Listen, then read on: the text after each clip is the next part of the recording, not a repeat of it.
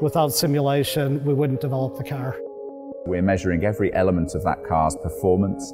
We're using it to predict any health issues or reliability issues with the car, as well as using that data to help us to optimize its performance. That's very much what we do in F1 and have been doing for many years. Being able to take components to the racetrack with full confidence of the performance that they're going to give us when they actually are fitted to the car. And that's really the power of simulation. So we have more than 6 petabytes of managed data within the company, and a lot of that is simulation data, and a lot of it is also data that we collect at the racetrack.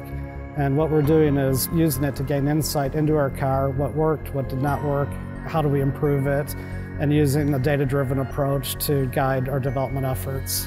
And often races can be won or lost by the work that goes on before we even arrive at the racetrack, with development, simulation, and constantly improving the car using all of the information and tools we have available. I think we were an IoT company before IoT was even a term, and our car is instrumented with many sensors. We get data from the car in real time. The reason we have sensors on the car are really for those performance factors and reliability factors. And obviously, because of the nature of the sport, we measure a lot more data in a lot more areas of the car than you probably would see on your normal road car. So we believe we have a very high return on investment, and our chassis is excellent, and we perform very well during a race. And in order to get there, we need to design an excellent car. And Ansys is one of the key tools that allows us to do that.